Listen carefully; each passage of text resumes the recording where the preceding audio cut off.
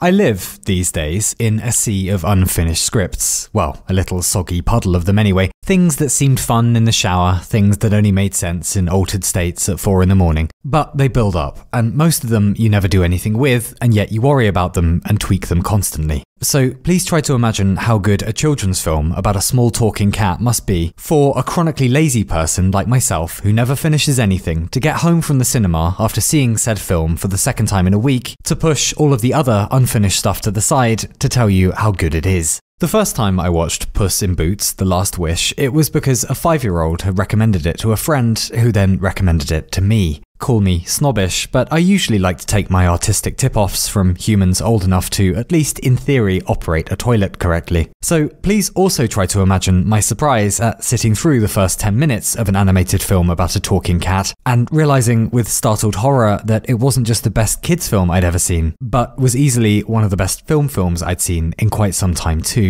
I don't want to spoil anything for you, and if you're done with listening to me, I get it, I really do. I'm done with being me, frankly. But I would just say, treat yourself, go and watch it, your humanity will thank you. And if you're not done for some masochistic reason, well, what was so good about this film exactly? Because immediately after finishing the thing, I went and checked the reviews, and the internet seemed just as enamored of it as I was, and just as surprised that the second installment of a children's film about a talking cat, which is itself a spin-off of another series of children's films, worked so well on the jaded adult heart. Again, trying not to spoil anything, but the themes sure helped. Our feline protagonist has used up his 8 lives and now has to contend with being on his last. He's no longer invincible. He has to grow up and take care of himself to reckon with his age. If you haven't been there yet in your life, oh, it's big fun, so that hits home immediately. Likewise, he's sacrificed what could have been a perfectly happy life with the people around him in pursuit of building an impossibly lonely legacy for himself, one he still clings to. Again, somewhat relatable for some of us, I suspect. There were aspects of the story it was impossible not to love. That the small cat who talks is a bit of a drunk, only he likes getting hammered on milk as a cat might do. That the small talking cat will bang on all day about his importance, but when it comes down to it, really just wants to save his friends and reunite with his love interest. That a treasure map turns up that changes the physical landscape itself depending on the heart and character of the person reading the map. A plot point that is used in such a clever way, but I don't want to spoil it, so I'll stop there. There's even a depiction, a weirdly honest, accurate and stark depiction of a panic attack, something you rarely ever see in big grown-up serious films, and it's actually done well and with care. What?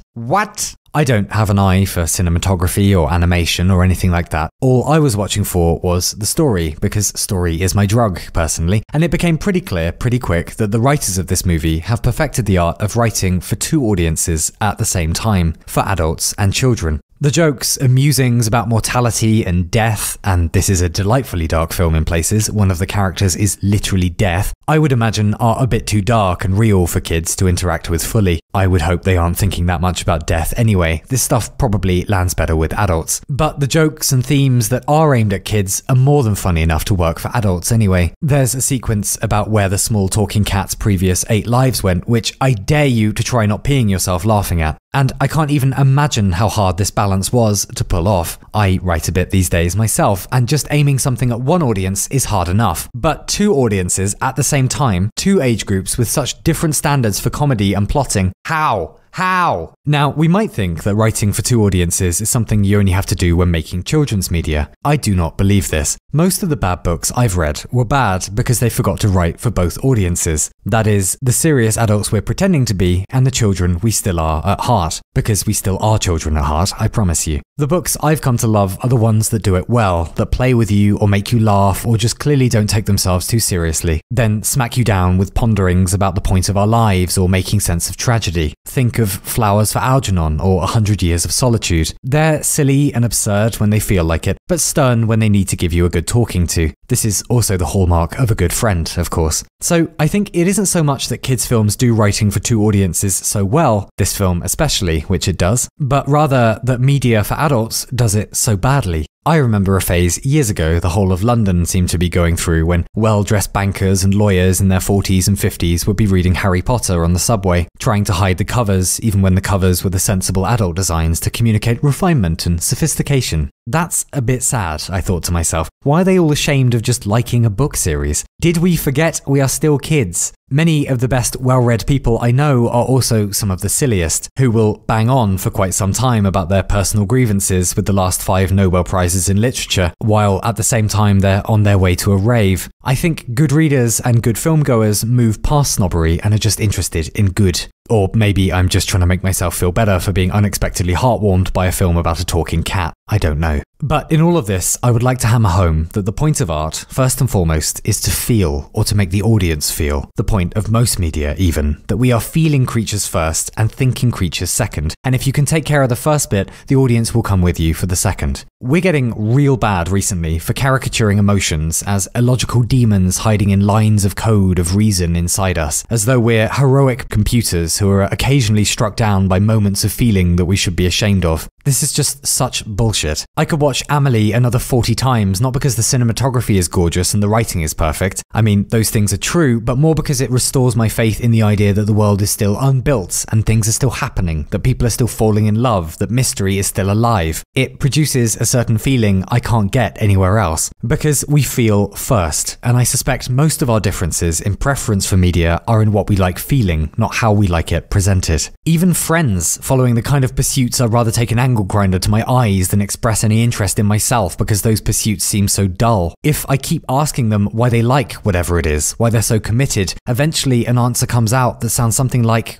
because I enjoy it. I know an accountant who derives enormous joy from tidying up spreadsheets. I know an archaeologist who specializes in teeth of an era I can't remember, and I asked him once why he cared so much about teeth specifically and of that specific era. And he eventually just said, because it's fun. And that was enough. For whatever reason, that was his idea of a good time. It makes him feel things. I have learned myself somewhat through trial and a huge amount of error that if you just spam an audience with your particular brand of how you think the world should work or look, they will not come along for the ride. It's clinical and dull. They came looking for humanity and you just dished out a flat speech instead. We are feeling creatures first, and that is not a weakness. Pathos, ethos, and logos. Don't most of us remember those evenings we got to stay up a little too late as children and the adults had all had a few drinks or chilled out and let their hair down, and we were staring at them, laughing with each other, being silly with each other, thinking, wait, are you secretly all still kids? Why didn't you tell me? So I like stumbling on these gems every now and then, especially at the cinema, especially when you walk in expecting nothing, then end up trying not to give yourself a hernia laughing or crying. Because, yeah, there's a lot of junk out there, but there are still plenty of writers with hearts. And art is doing better than ever, at Sundance and in kids' films alike. I've personally learned that those months when I grow convinced everything has been done before and all art is crap now, it's just that I'm not looking hard enough. That many indie games shit all over AAA titles with teams of hundreds behind them, play faster than light please. That perfect indie films sometimes come out of nowhere and stay with you longer than anything a warehouse of Michael Bay's could have made in a lifetime. Watch Beyond the Infinite 2 minutes please. And in every case, when I think back on why they were so good, all the sensible adult answers my brain wants to give about composition and pacing eventually just collapse into because it was funny or sad or left an idea in my head that I can't get out. Because I felt something. Because whoever put the thing together wasn't just interested in being clever, but cared about the reader or the watcher's humanity too. That they knew emotion is not the slave of the intellect, but that the intellect is there to communicate emotions in greater resolution. This is what often bothers me so much about reading reviews of films, especially the kind you used to see in newspapers by people who wore those conspicuously small reading spectacles and probably had busts of themselves on their mantelpieces. Mean reviews or bland reviews, paragraphs of verbose description about themes and art history when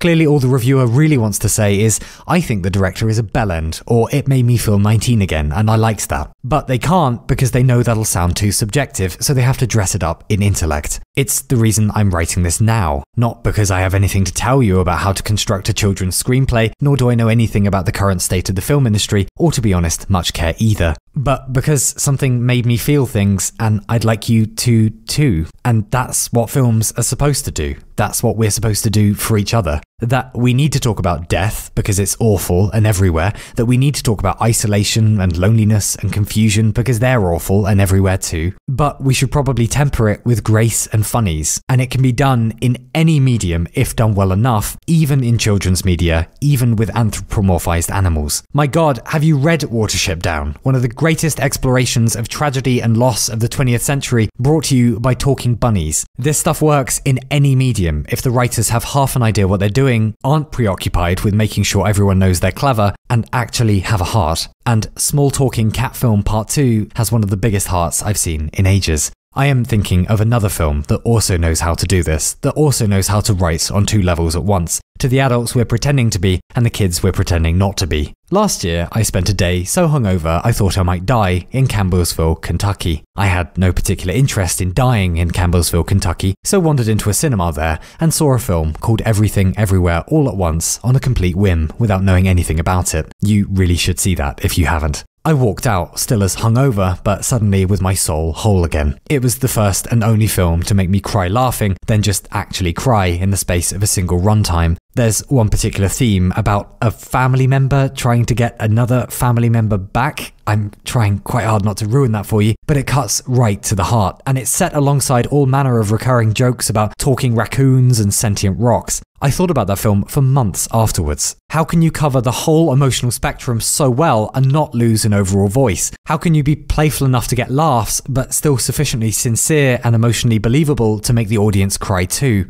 Well, with humanity. That's the conclusion I came to anyway. By being honest about what makes us laugh, which is pretty common among humour types, however clever we think we are. Surprise, awkwardness, a payoff for tension, etc. Same with how you make us cry. We're pretty universal. Unresolved tragedy, heartbreak. Who can think of pets going to the vet to be put to sleep and not get a lump in their throat? It's common humanity. And I suspect the shape of it is simpler than we'd like to think, and more often than not is hindered by trying to be too serious or too clever. But when it's done gracefully and kindly and still cleverly, then yeah, it's a treat. I don't know how to write that kind of stuff myself, but I am in awe of those who can, and I will gently say that if you're looking for a good example of it, you could do a lot worse than going to watch a very well written and put together film about a small talking cat, because a lot of love went into it, and it's extremely good.